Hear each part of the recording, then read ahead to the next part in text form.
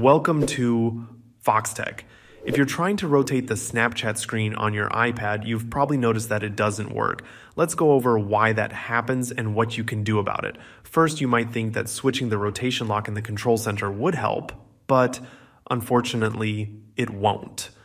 Snapchat is designed to work only in portrait mode on iPads, so no matter how you rotate your device, the app won't switch to landscape mode.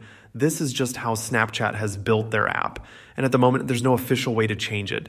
That said, there is a workaround. Instead of using the Snapchat app, you can try Snapchat Web. I actually made a full video explaining how to use Snapchat Web, and you can find the link in the description if you want a step-by-step guide.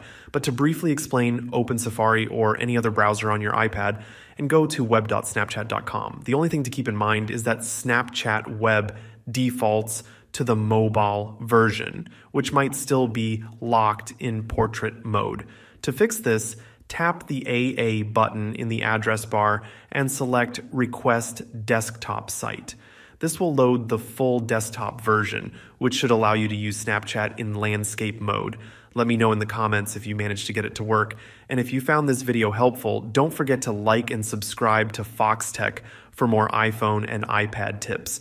Thanks for watching, and see you later.